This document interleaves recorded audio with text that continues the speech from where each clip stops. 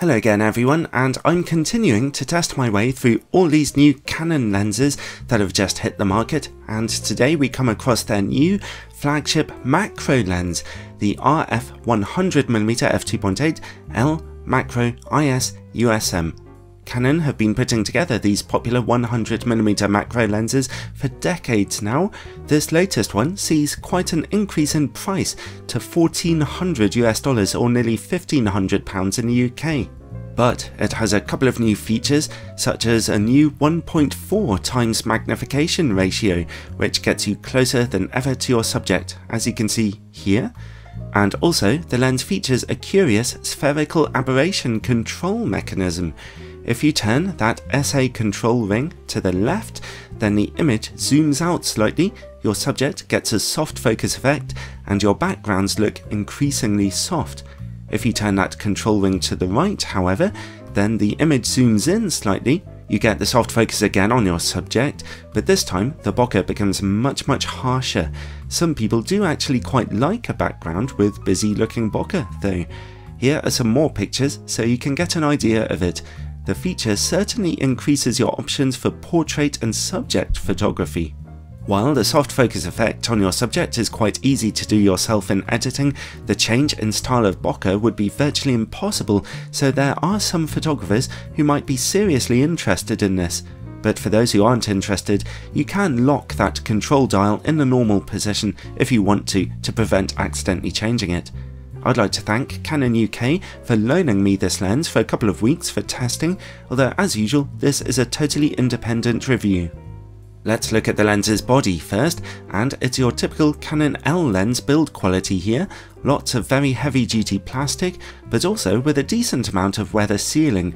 Its weight is about 650 grams or about 1.5 pounds, about average for this kind of macro lens, although it's a bit bigger than I expected.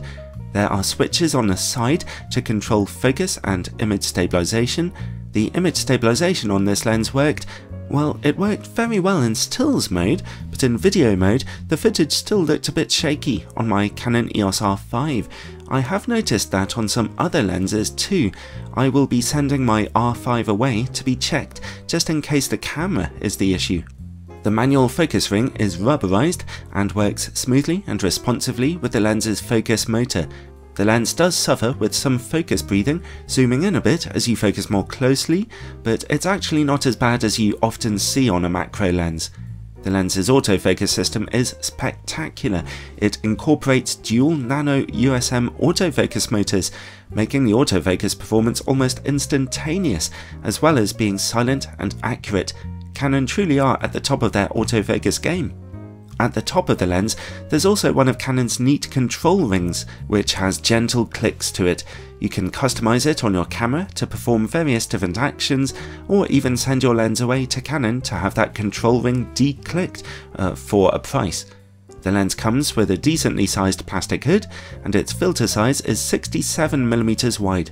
Overall, the build quality is second to none here, everything you could possibly ask for, especially with that amazing autofocus motor.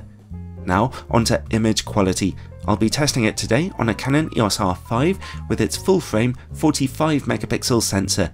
In-camera corrections are turned on.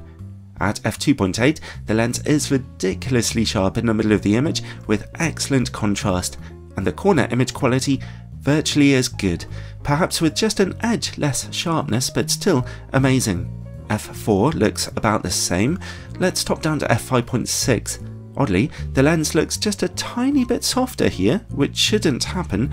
Also, the middle of the image looks just a tiny bit softer too. Stop down to f8, and it looks a tiny bit softer again. What's going on? Well, I took each of these photos with autofocus, which I wouldn't normally do when testing lenses. I did that deliberately. Here's a shot at f8 using manual focus, which, as you can see, is just a tiny bit sharper. This lens is suffering from something called focus shift. That is, when you stop the aperture down, the plane of focus shifts backwards slightly. That's a problem for Canon's cameras because they all autofocus with their apertures wide open. The slight difference is still there even when you stop down to f11. That's not good, but thankfully the effect isn't too pronounced. If you need absolutely critical sharpness, you may need to manually focus if you're stopping this lens down. Could be a little annoying for some people. Anyway, this is a macro lens, so let's take a look at close-up image quality. These pictures are taken at the maximum 1.4 times magnification. At f2.8, close-up image quality is very sharp. Stop down to f4 and it becomes excellent. If you stop down as far as f8, then softness begins to creep in due to the effect of diffraction, which will always take hold a bit sooner when you're shooting close up. Here is f11 and f16, which both get very soft. So, a typical performance for a good quality macro lens here, nice and sharp. Oddly enough, for me, the problem with focus shifting wasn't so bad when shooting close up. Now, let's move on and look at distortion and vignetting. These pictures are taken without in-camera corrections. At f2.8, we see some very mild pincushion distortion and some vignetting. Stop down to f4 or f5.6 and the vignetting brightens up. Now let's see how the lens works against bright lights. Just an average performance here. There's a fair bit of broad flaring to be seen, but it's not too opaque. And finally, bokeh. Well, I've talked about that already, duh. But here are some more pictures anyway.